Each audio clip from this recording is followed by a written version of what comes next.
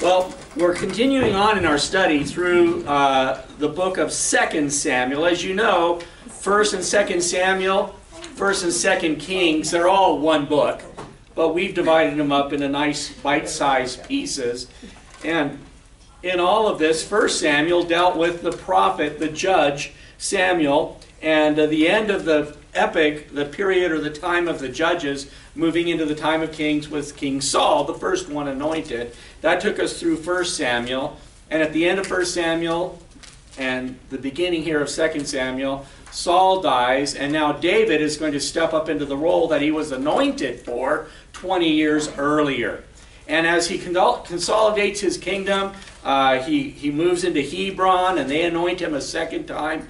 And finally, after a number of skirmishes and a false king and some troubles within the nation, a little precursor to what's going to happen with the divided nation after his son Solomon, David's able to gather everybody around him.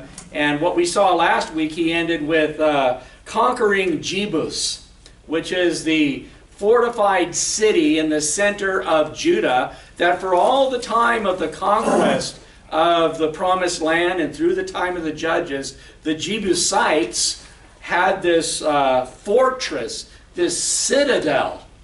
In the Hebrew, the word is Zion. They had a place that was virtually impenetrable.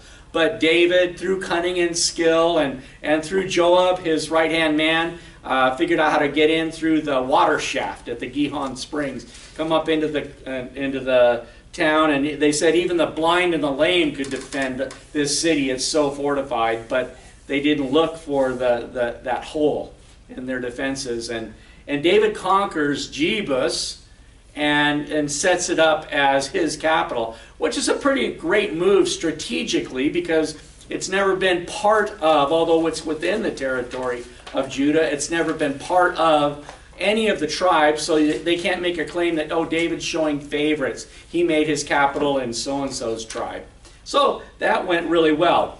This place that he conquered, this city of Jebus, we know it better, and we actually met it way back in Genesis. In Genesis chapter 14, Abraham has divided from Lot, and then when Lot's down in Sodom and Gomorrah, a bunch of kings come and kidnap him and take everybody away. Abraham chases them, routs them, brings them back, saves them, and on the way back, he passes by Jebus. And the king of Jebus comes out to bless him. In Genesis chapter 14, we read about this in verses 18 through 20. It's a small passage, and for a lot of people, you just pass right over it. But it's huge. It says, verse 18, then Melchizedek. Melech means king. Zedek means righteous. The king of righteousness. Melchizedek, king of Salem. The city of Salem. Shalom. City, Yeru. Peace, or Salem, Shalom, Yerushalom. So this is the king of righteousness of the city of Jerusalem, brought out bread and wine. He was the priest of the Most High, of God Most High, and he blessed him and said, blessed be Abraham, God of Most High, possessor of heaven and earth, and blessed be God Most High, who has delivered your enemies into your hand. And he, Abraham, gave a tithe of everything to Melchizedek. And that's the last we hear about Melchizedek. There is one mention of him in Psalm 110, where it talks about the offspring of King David, which we're going to talk about tonight, will be a king a priest according to the order of Melchizedek. And then you have to wait till the book of Hebrews, where we get 3 chapters explaining who this king of righteousness from the city of peace, Jerusalem, is, and is speaking of none other than Jesus Christ, Messiah. Okay? So, David has now conquered Jerusalem and set that up as his town, the Zion, Mount Zion, because it's so fortified all the way around. It's also known as the City of David from here on out. And then at verse 1 of chapter 6, going on with the story, again, David gathered all the choice men of Israel, 30,000. So he's putting together a big army right now. And David arose and went with all the people who were with him from Baal, Judah, to bring up from there the ark of God, whose name is called by the name, the Lord of hosts, who dwells between the cherubim. Okay? Now, we kind of know this story. This is about David bringing the ark into Jerusalem. Okay?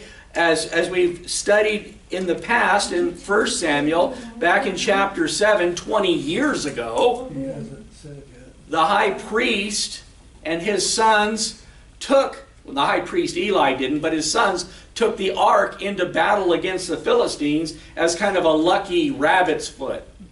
And they lost it. Right? Yeah. Well, eventually it came back, but there were some problems with it in that it was holy and the people weren't.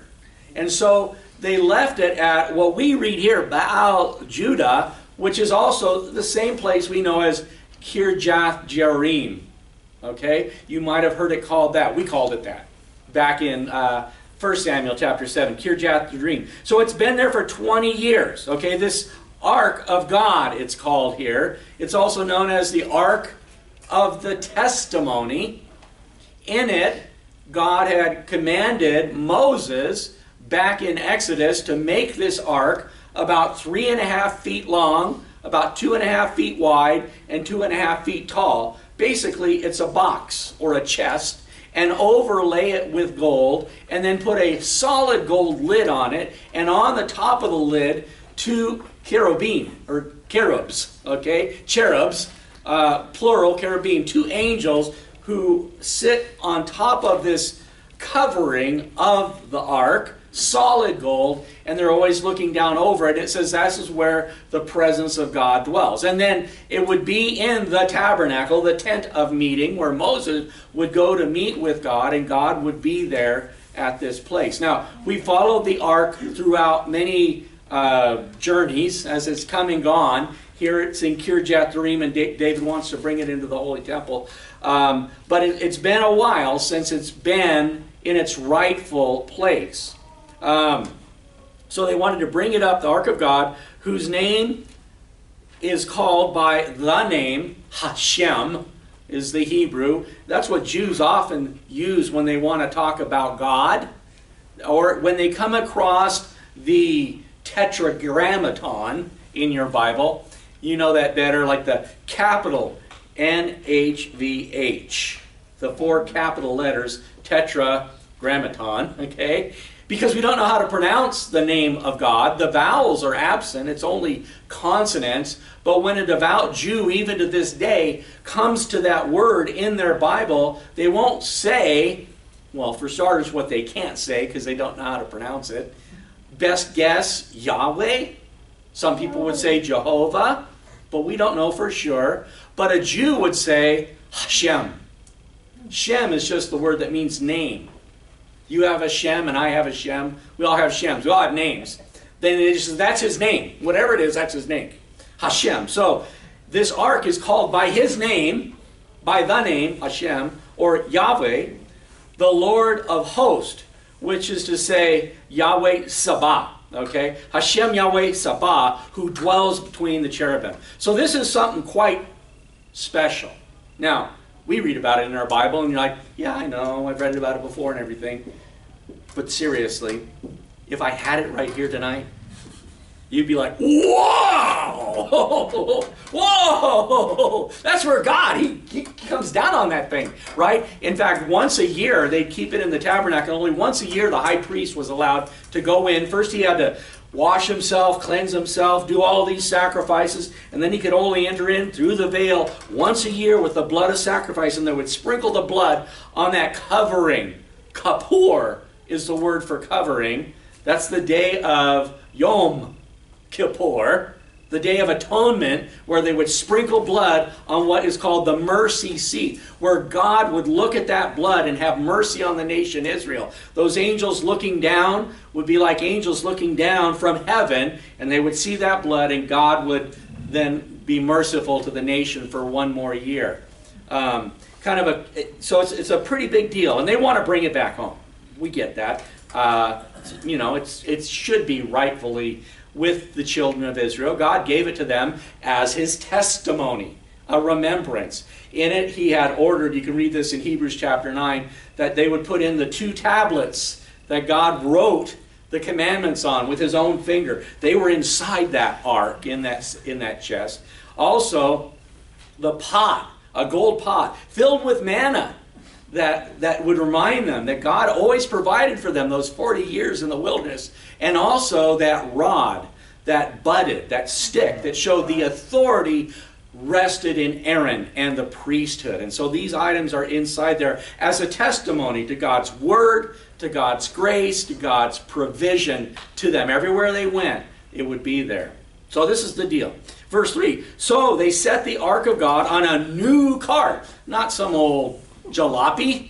They built a new cart and brought it out of the house of Abinadab, which was on the hill. And Uzzah, his name means strength. And Ahio, his name means friendship or friendly. The sons of Abinadab drove the new cart. Man, have you ever been to a parade and you've seen the Grand Marshal? Whoever the city fathers decide gets the special seat in the back of the convertible Cadillac and drives through the parade and waves at everybody, right? These guys get to ride on the new cart with the ark. Yeah. Okay, kind of a cool deal. So they built a new cart and they got on that thing, and they verse 4, and they brought it out of the house of Abinadab, which is on the hill, and accompanied the ark of God. And Ahio went before the ark. So he gets to be, yes. Where are you? I'm in 2 Samuel 6. I'm at verse 4 right now. All right. So, and they brought it out of the house of Abinadab, which was on the hill, accompanied the ark of God, and Ahio went before the ark. Okay, so from where they are at Kirjath Jearim, it's north of Jerusalem, but it's downhill. Jerusalem sits at the summit of the mountains that run from north to south in Israel. And so it's about 9 miles north, but they have to go 9 miles now uphill to get to Jerusalem. And this is the parade route, if you will. Okay? Then David and the house of Israel played music before the Lord on all kinds of instruments of fir wood, on harps, on stringed instruments, on tambourines, on sistrums, and on cymbals. It was quite the parade, right? You could hear them coming a mile away, right? And were they ever just excited? This was a big production. It was a big deal. And when they came to Nashon's threshing floor, you remember what a threshing floor is? It's the place where they would take the wheat or the barley. They would take the bundles of the stalks, the sheaves, and they would spread it out, and they'd run over it with an ox or with a cart wheel, and they would break the grain away from the chaff and the stubble. And because they would sit up on a hillside, there'd be a breeze. It was usually just a stone, flat stone area. The breeze would blow away the chaff, and they gather up the grain, okay? So they come to this place that's Nation's threshing floor, all rock, so a solid, kind of a thing. They came to Nation's threshing floor, and Uzzah put out his hand to the ark of God and said, "Whoa, look at me. Here I am with the ark of God. Somebody, let's get a selfie." That's not exactly how it happened, is it? Nation, Uzzah, put out his hand. He's a strong guy, at least his name is strong, to the ark of God, and took hold of it, for the oxen stumbled. Okay? Something rattled the ark. Something caused the ark to jiggle, potentially even fall. We don't know the full story of just how much jeopardy was there, but it was something that caused Uzzah to think, I better grab a hold of this thing. Then, and when they came to Nation's threshing floor, Uzzah put out his hand to the ark of God and took a hold of it, for the oxen stumble. Then the anger of the Lord was aroused against Uzzah, and God struck him there for his error, and he died there by the ark of God. Not such a fun parade anymore, is it? Now, in this, we talk about his error, okay? And literally that idea of error, it's translated out of a Hebrew word which really means irreverence. So his error, his mistake in grabbing hold of the ark was to not revere God, not to respect God, not to honor God, not to obey God. He was being irreverent. That was his error. Well, what was he doing that was so wrong? If we go to Numbers chapter 4, it's a chapter that explains how the nation of Israel is to pack up camp every time they would go from place to place. And the priests and the Levites had their duties of picking up the curtains and the wall that surrounded the tabernacle, then the tent itself, and also the things that went inside the tent. And there were 3 tribes of the priests that had their jobs. The one who took care of the furniture in the tabernacle was the tribe of Kohath. If I pick up reading here at Numbers 14, I'll pick up at verse 14 just to give it a little running start. Then they, that's the sons of Kohath, the priests, shall put on it all its implements, which when they minister there, the fire pans, the forks, the shovels, the basins, the utensils of the altar, they shall spread it on it a covering of badger skins and insert its poles. So this is talking about the ark, and even the table of showbread and the menorah. They all had a place where you would carry it using poles through rings. So you wouldn't actually touch the furniture, but you'd run the pole through the ring and then you'd pick it up and set it on your shoulder. But first they had to cover it before they picked it up. And they could kind of do it in such a way, at least you can imagine, from the outside in. So they would strike the tent, and then those inner coverings, they would just, from the outside, just wrap it around the furniture so they didn't even have to see the furniture. This is something the high priest would do, but the common people didn't even necessarily see these things, okay? And so there's a special way there to go about this with reverence and respect and honor, awe and fear, you could say. Verse 15, and when Aaron and his sons have finished covering the sanctuary and all the furnishings of the sanctuary, when camp is set to go, then the sons of Kohath shall come to carry them. But they shall not touch any holy thing lest they die. Did you understand that, or should I read it again? What did it say? Do not touch any holy thing, or else curtains for you, lest you die. Okay? So that could even include the fire pans and all the different equipment that went in there. Not just the ark, but certainly the ark. You weren't supposed to touch it. Even Aaron didn't touch it. He sprinkled blood on it, and when they went to move it, they would cover it, but they never touched it. Just kind of an idea of ultimate reverence. Well, Uzzah reached out and grabbed a hold of it. It could be that he just wasn't thinking, or it could be that his thinking was wrong. He could be thinking it didn't matter who carried the ark. A lot of people. How would you know? Unless you knew the scriptures, unless you knew what God's word said. He could be thinking it didn't matter how you carried the ark. He could be thinking, I know all about the ark. It's been in my house for 20 years. Right? What's that saying? Familiarity brings contempt, not reverence. It could be that he's thinking that I better do something. God's got a problem here and I need to help him. We do that, don't we? It could be he's thinking, well, this nation's threshing floor, it can't touch that. That's unholy. Well, what makes you think your hands are any holier? It could be thinking that the testimony of God needs my help. Now, certainly God has called us to minister with him. But we have to understand that God can and will do things according to the way he has set forth. And he clearly said, do not touch any of the holy things, lest you die. It doesn't mean that you will die.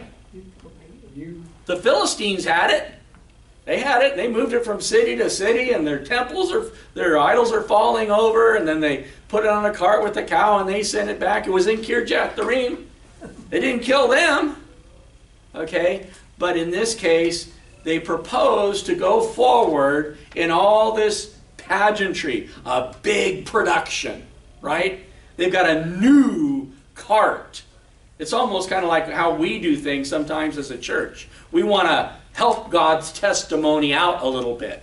So what do? Let's spice it up. Let's turn up the volume. Let's get a really rockin' worship team here. Let's get some really great speakers. Let's do this. You know, it's like the cart. It's made of just boards and wheels. And it's like, oh, I know. We'll get the hospitality committee and the church board, and we'll put the boards together, and we'll get some big wheels, and we'll make a big production. We need a new cart because we really want to make this a big deal, right? And it's kind of funny in all of this, these people that are building this big parade, you could call them paraders of the Lost Ark. That's bad. But they missed the most important thing. Yeah, they got the new cart. Yeah, they got the tambourines and the drums, and they got the music, and they've got everything. But what they didn't have was the right heart. That heart of worship.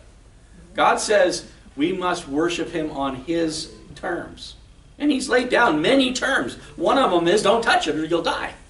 The Bible's full of, this is how I will be approached by you. In fact, people often look at the book of Leviticus and they're like, oh, that's such a hard book. I fall asleep every time I read it. It's like, it's so full of details of the priest of, this is how to worship God. You want to know how to worship God? Read Leviticus. He's laid it out. This is how I should be approached. Now, I understand it's difficult because that's 3,000 years ago. They do things different then.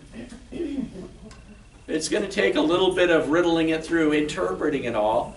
But there is a way to approach God. In fact, there's only one way to approach God. There was a gate 15 feet wide in the curtains on the east side of the camp. That's the only way to get in. But when you came through there, you had to hit the laver. And you had to wash. And you had to be cleansed before you could approach God. But you still had to bring an offering, a sacrifice. And you couldn't approach God except for the blood of a sacrifice. And you would have to then enter into His presence, into His holy place. And in that you would come to His menorah. You'd have to enter into His light. And you'd have to enter into His provision, the table of showbread. And you'd have to come in prayer, the altar of incense. But even then, as you entered into His presence, you still couldn't come into the Holy of Holies. That was reserved for the high priest, representing God to the people and people to the God. And it would be done through the sacrifice of the Lamb on behalf of the nation. And this is how we approach God. We must approach God through Jesus Christ. He's a picture of the tabernacle. He's a picture of the ark. He's a picture of all these things. And they weren't doing that. It was irreverent. Now, I meant to do 3 chapters tonight. I'll be lucky if I get through one. But on the issue of reverence and irreverence, we do need to be careful how we approach God. Would it be wrong to approach God with sandals? Nobody knows? Yeah, it's okay. Don't you got to take them off if it's holy ground? If it is, we got a problem, right? Because the Bible's full of people wearing sandals. Would it be a problem to approach God in shorts? Again. Don't wear your shorts, Pastor. Well, I'm going into some area that's we're not the youth. We're people of a different generation, aren't we? There's rules in society about how things ought to be done. And we do need to be doing things decently and in order, with respect. And we need to be mindful of these things. But there's some things we're going to see, if I go fast enough before the night's over, that may challenge some of our ideas of what is within the boundaries of reverence and irreverence. Fundamentally, it's not reverent to disobey God. And when God clearly says, don't touch it, don't touch it. Okay, thou shalt not. Those are pretty clear black and white lines that we follow. But let's look at how this plays out as we go a little bit forward, okay? Worship is not doing what pleases us. I know I'm as guilty of this as the next person, but sometimes have you ever gone to church and you go, oh, that was so awesome. I just felt so great. Well, good for you. But was it worship? Were you serving God? Were you blessing God? Were you honoring God? Were you praising God? Were you obeying God? Because if you were, then you were worshiping. But if it was just a really fun time, I might not label that worship, right? Worship literally, there's several different words that are used, Old Testament, New Testament, but here the idea is shakah, which is to bow down, to prostrate yourself before deity. And it's an act of a servant before the Lord. I'm here to serve you. That's worship. Are you here to serve? Okay? We can serve Him with our heart, with our lips, with our words, with our deeds, with our actions, but is it for Him or for us? Well, we can see in this parade, and we're going to see as things open up, and especially when we get to commentary in 1 Chronicles, they were serving themselves. That was fundamentally the problem behind this paraders of the lost ark. And David became angry because of the Lord's outbreak against Uzzah, and he called the name of the place Perez Uzzah to this day. Perez simply means an outbreak, or God broke through, or, they named that place. Nation's threshing floor nowadays is called Perez Uzzah. Okay, David was angry, and that's the word means he was kindled. He was incensed. He was wroth. There's an old good King James Version word, wroth. He was hot. He was displeased. He was grieved. He responded emotionally. Anger. Common response. And I can imagine, after all the work that he did, we built a new cart. We got the whole priesthood out here. I got so many people worshiping. There's a train going for a mile. Look at, and you went and ruined it, God. And you killed that guy. He was angry. Verse 9, David was afraid. After the temper cooled, after his rage calmed down, he became afraid. Actually, the word is dread, terror, or, and this word is often, reverence.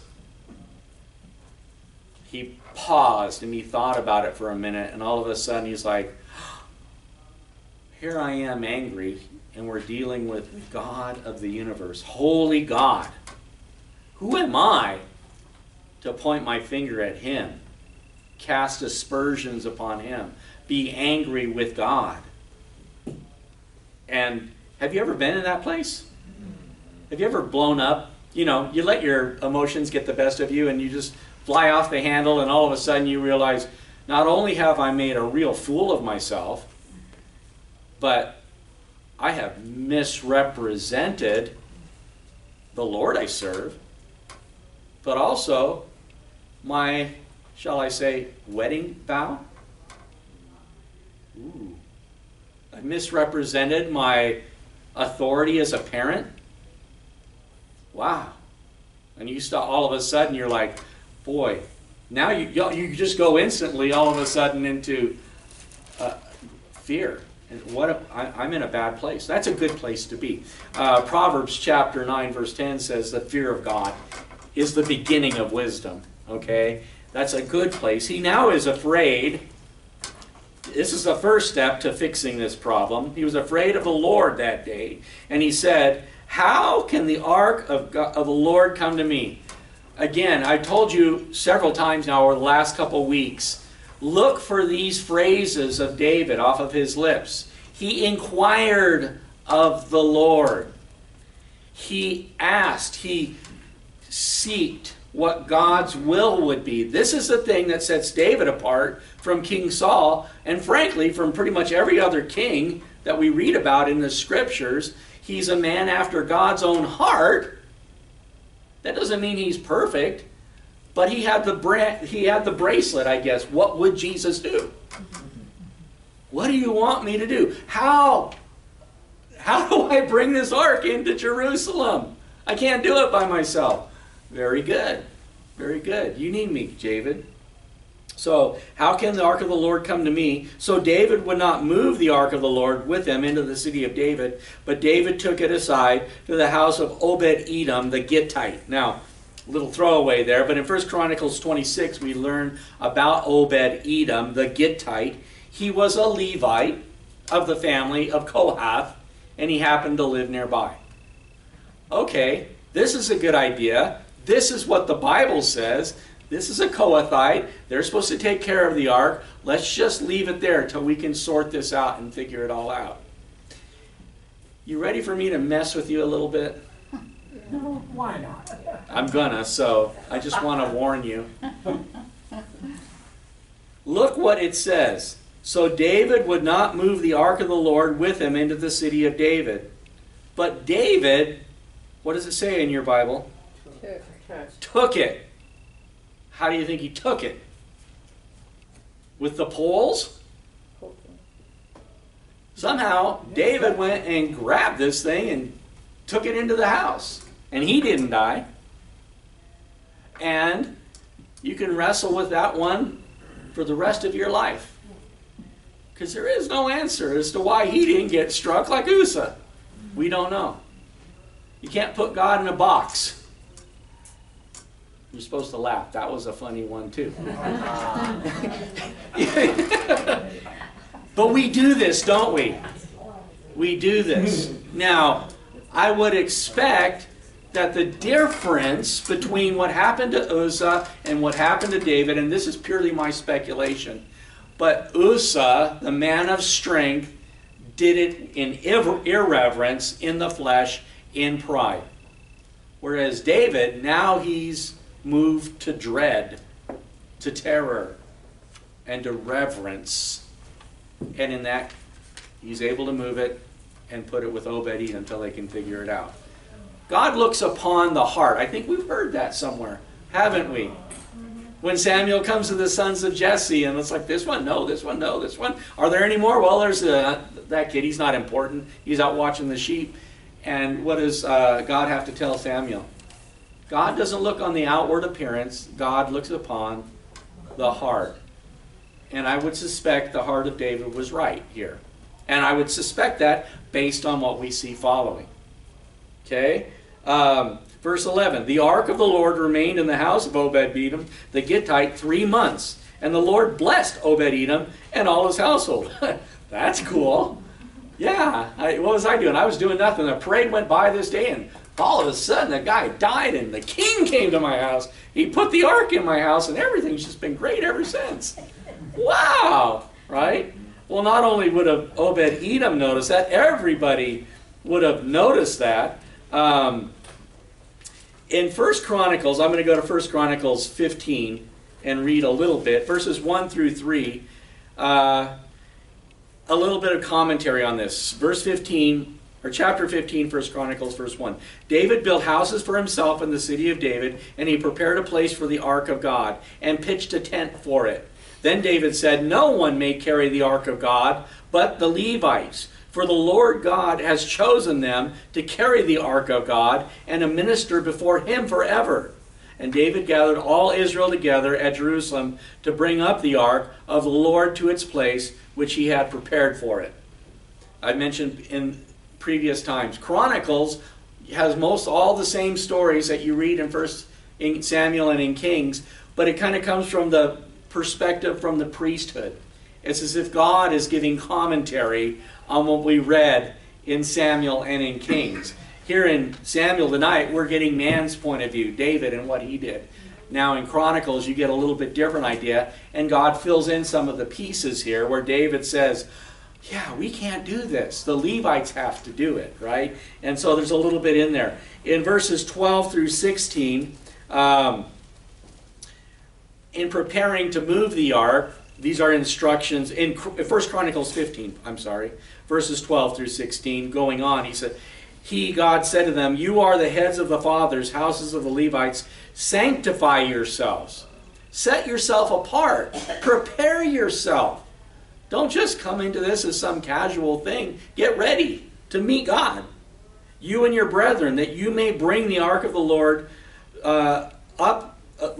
that you may bring the ark of the Lord God of Israel to the place I have prepared for you. For because you did not do it the first time, the Lord our God broke out against us, because we did not consult him about the proper order. So the priests and the Levites sanctified themselves to bring up the ark of the Lord to the God of Israel, and all the children of the Levites before the ark of the God on their shoulders, by its poles, as Moses had commanded, according to the word of God. Okay? So there's a little bit more detail as to what was going on in this. I'll pick up at verse 12 now in verse 6 of 2 Samuel. Now, it was told King David, saying, the Lord has blessed the house of Obed-Edom and all that belongs to him because of the ark of God. So David went and brought up the ark of God from the house of Obed-Edom to the city of David with gladness. And so it was, when those bearing the ark of the Lord had gone 6 paces, that he sacrificed oxen and fattened sheep. Okay? Now, the Bible doesn't have to say that they have to stop and do sacrifices every 6 paces. This is something that David has added to it, although you could presume, at your own peril, but you could presume that David inquired of the Lord, and the Lord said, yeah, that's probably a good idea. Go ahead and start this thing with some sacrifices, because that's how I want to be known by my people. Okay? And we're going to see as they go forward, they're going to be offering burnt offerings and peace offerings. Offerings of consecration to the Lord and offerings of fellowship with God. Okay? So they did these offerings, and then David danced before the Lord with all his might. And David was wearing a linen ephod. Again, back in 1 Chronicles 15 where we were at, just like all the priests, all the Levites, everybody were wearing the same thing. Basically, it would be similar to a slip that a lady would wear under a dress. I don't know that's done very often anymore, but nevertheless, basically, it's just like a nightshirt that would go down maybe to your knees. It's linen. That would be the undergarment of the priests, although this is the garment they would work in when they went to work. What do priests do for a living? They sacrifice. They receive these animals. They butcher them all day long. They're working in these linen ephods. And this is kind of that picture. It's the picture of the servant. Yes, you're a priest. Yes, you're a Levite. Yes, you're a servant of God. But keep in mind, you are a servant. You're not all high and mighty. You're not a big wheel. You're a servant of God. And so David and everybody dresses now for this procession with the ark in dignity, or at least that's the way he saw it. And then David danced before the Lord with all his might, and David was wearing a linen ephod. That word for dance comes out of a term which means he whirled about. So he wasn't doing the two-step or the foxtrot, or he was just dancing, jumping, spinning. Not something so uncommon that you would see in the Middle East today, when people are really enjoying themselves. We were at the Wailing Wall the night of Passover came on in Israel, and it was a beautiful thing to watch all the Jews of all the different flavors, all the different dresses and stuff, Orthodox Jews and everything. And they're there dancing, and they do the dancing where they got their hands on everybody's shoulders. But people are doing all kinds of dancing. It was a time of celebration. It was a cool thing. And this is what David is kind of doing. He's whirling about, he's dancing before the Lord. It says with all his might. And I'm thinking if that was me, that would be an ugly sight. I'm not gifted with rhythm. I'm not a dancer, right? But I have occasionally got out on the floor and gave it my best. And it's not a pretty picture. Of course, David, he's a musician. He's probably got some groove. I would think it was probably fun and beautiful. And everybody's probably really enjoying themselves. This wonderful procession and the music and all of these things going on. And everybody's just so excited. Now, so David and all the house of Israel brought up the ark of the Lord with shouting and with the shout of a trumpet. This kind of brings me back to what I was saying about what is reverent and what is not reverent. Sandals, shorts, singing, drums. They're actually listed here, along with the cymbals and all the different things, the sistrums. So a lot of times you're going to have to look at what is biblical, and there's a lot of room in the Bible for music and worship. There are some denominations that don't have music in worship. They have their reasons. It's hard for me to understand because I see a lot of music in worship, right? We've got a whole psalm book that not only is worship to God, prayers and hymns set to music. It even tells us what instruments some of them should be played with. So there's room for, I believe, music, singing, dancing in worship. Now, I say all of that, and I realize that I could be cutting my own neck.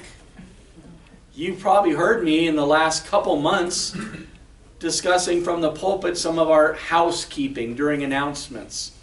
Please shut off your cell phone. If you have a baby, we have a mother's room, or you can go down the hallway and try not to be a disruption to the class in the room. And by the way, you're here, you're free to worship when you come to worship.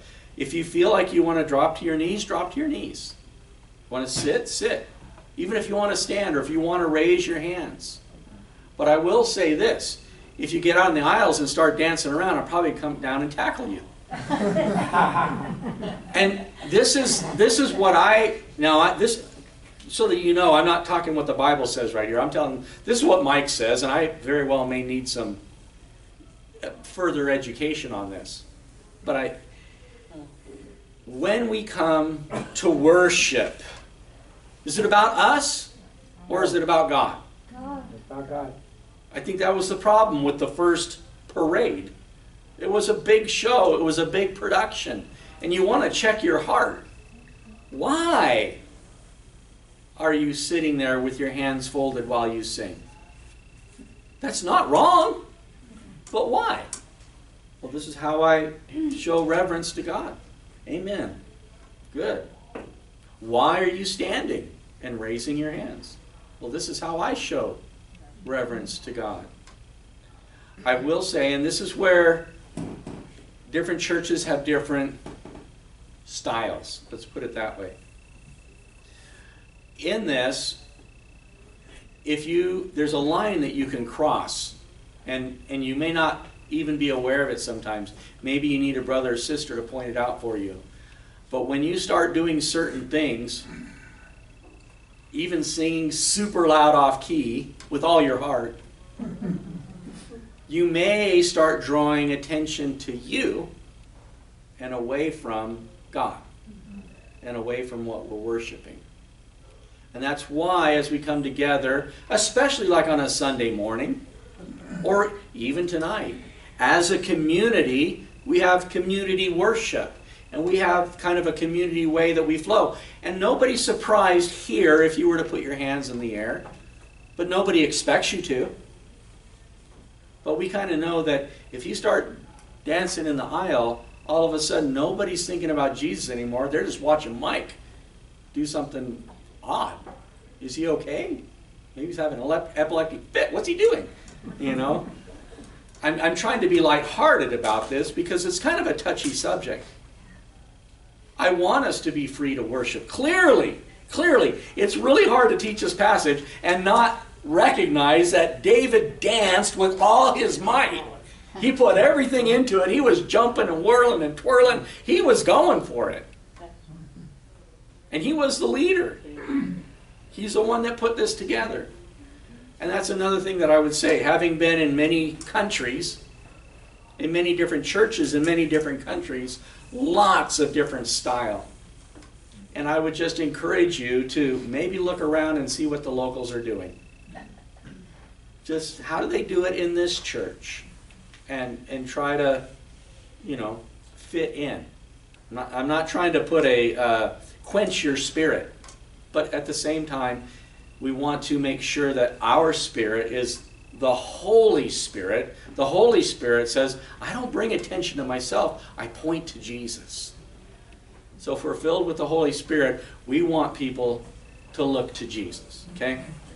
Amen. So David and all the house of Israel brought up the ark of the Lord with shouting and the sound of the trumpet. Verse 16. Now, as the ark of the Lord came into the city of David, Michal, Saul's daughter, you remember that's his first wife, okay? He was awarded her, if you will. Saul says, whoever kills Goliath can marry my daughter and never pay taxes, And when it came time to marry Saul's daughter, Saul had already married off the daughter he promised, and he got Michal, the other daughter.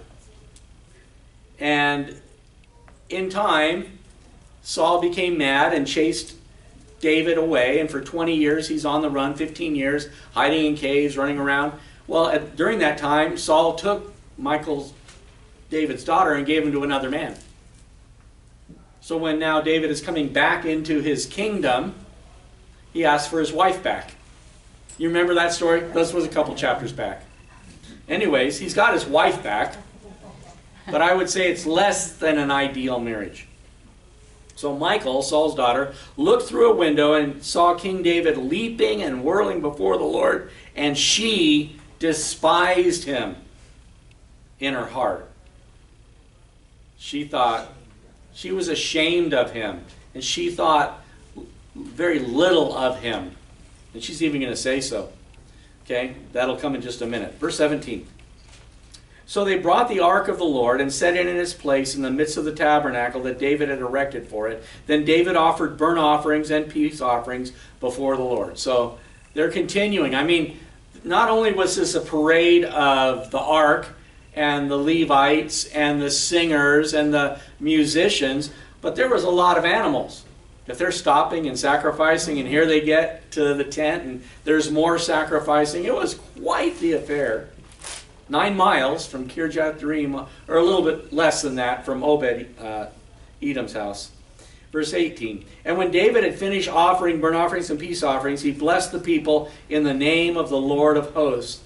Then he distributed among all the people, among all the whole multitude of Israel, both women and men, to everyone, a loaf of bread, a piece of meat, and a cake of raisins. So all the people departed, everyone to his house. That's quite a deal. I mean, I can't even imagine how much that would be. In our hospitality ministry, we're kind of taken aback when we run out of hot dogs. Oh, wow, what are we going to do now? It's like, by God's grace, we always have enough, but it's like, boy, here, this would have been quite the blessing. He blessed everybody and sent them. What a great day. Everybody goes home just super, super blessed. The ark of testimony, the presence of God, is in Jerusalem, in the city of David, in the tabernacle, in the tent that David built for it. Wow. This is like the consummation of his kingdom. Everything is right with the world. David's been anointed and anointed again, and now a third time, and he takes control of the city of Jerusalem. He brings the ark in, and we are in great shape right now. Everybody's so happy. Verse 20. Then David returned to bless his household. Oh yeah, you guys get some bread and raisin cakes and meat and everything too. And Michal, the daughter of Saul, came out to meet David and said, "How glorious was the king of Israel today, uncovering himself today in the eyes of the maids of his servants, as one of the base fellows shamelessly uncovers himself." In case you're not tracking, that's sarcasm. Okay? That is not what she means when she says, "How glorious was the king of Israel today." What she means is the exact opposite.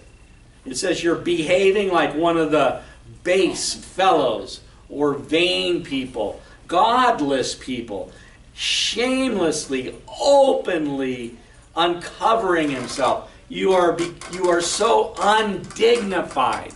You're the king of Israel, and you're acting like a common servant.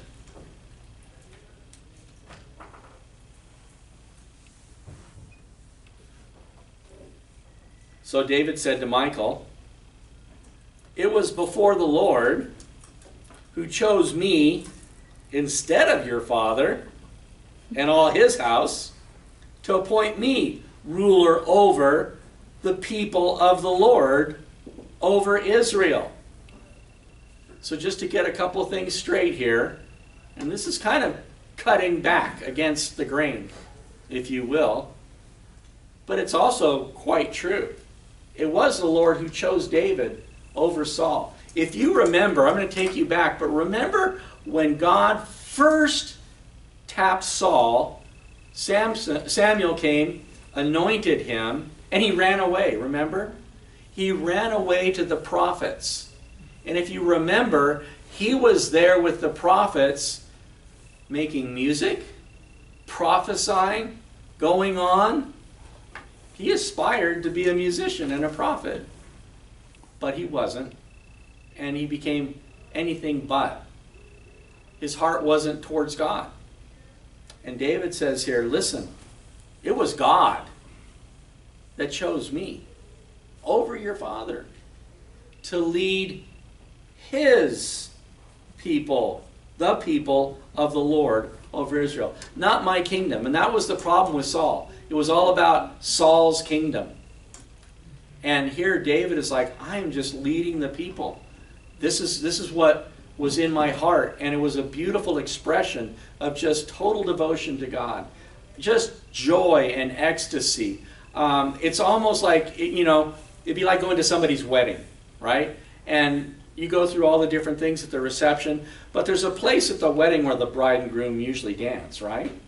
It's not like a law that you have to do that. But if you're not much of a dancer, it doesn't almost matter. You're going to get out there and dance because that's everybody expects it, right? But here you are with your beloved, your bride or your husband, and if you're going to dance, then dance. This is what you're out here to do, dance. And David's like, I'm going to dance. And he did, okay? So David said to Michal, it was before the Lord who chose me instead of your father and all his house to appoint me ruler over the people of the Lord, over Israel. Therefore, I will play, and that would be music, before the Lord, and I will be even more undignified than this, and will be humble in my own sight. But as for the maidservants of whom you have spoken, by them I will be held in honor. Therefore, Michal, the daughter of Saul, had no children to the day of her death. Oh.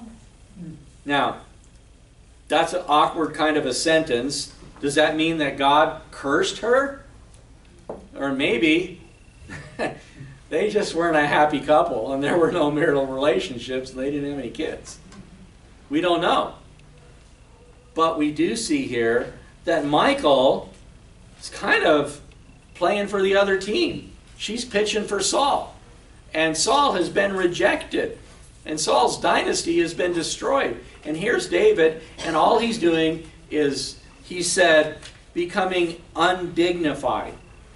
Yes, I could have wore my robes and my crown and all that. Of course, I'm the king. But I humbled myself. I became as nothing that I could truly worship my Lord.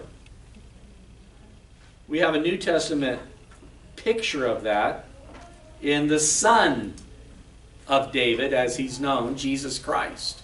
In Philippians chapter 2, beginning at verse 5, of course, Michael didn't have this to read, but it'd be handy to hand it to her. Let this mind be in you, which was also in Christ Jesus, that who, being in the form of God, did not consider it robbery to be equal with God. Yeah, he could have put on airs. King of kings, Lord of lords, ruler of the universe. He could have come with robes and all kinds of stuff. But he didn't. Verse 7, but made himself of no reputation, taking the form of a bondservant and coming in the likeness of men. He just became like you and me. That's what David did. And being found in the appearance as a man, he humbled himself and became obedient to the point of death, even the death of the cross. Therefore God has also highly exalted him, given a name which is above every name, that at the name of Jesus every knee should bow, those in heaven, those on earth, and those under the earth, and that every tongue should confess that Jesus Christ is Lord, to the glory of God the Father. And this is a picture for us. Amen. David said, I humbled myself. You can imagine how humbling that would be, to go out in front of everybody in your skivvies and dance for God. Well, that's a little crass. I said it for effect. But in David's day as the king, the expectation was he would be royalty. But before the King of Kings, the Lord of Lords, he couldn't wear his robes. He couldn't have put on his crown. He had to come to him as a simple man and just worship him in spirit, in truth, to be honest with him. And this is a picture of what he's done. I meant to cover some more chapters, but because of time, we can call that a night. How many of you guys know the song Undignified? I will dance, I will sing, to be mad for my king. Nothing, Lord, is hindering the passion of my soul. I come even more undignified than this. Lay my pride by my side, I'll become even more undignified than this. Some may think I'm mad. Michael thought David was mad. At the end of the day, as we worship God, God has given us a way to do it. And He's given us His Word. God has given His Son. We must come before God, come to God through Jesus Christ. There's variety in the way that we may express ourselves, but we need to do a heart check. Why are we doing what we're doing? Is it for pride? Is it for the show? Is it to make a big deal? You know, we need to be careful about that. Churches, we want to do good. When we have events, we're having the youth conference this weekend. We want to do a really good job. We want to bring great speakers for these kids. We want to have good worship for them. We want to have good food for them. We want things to go well. We want to make a really nice production, a really nice show of it. But at the end of the day, if the kids just come and they're entertained and they have some good food and they go home and it hasn't touched them or changed their heart, we wasted our time. It has to begin with, Lord, how do I bring the ark into the city of David?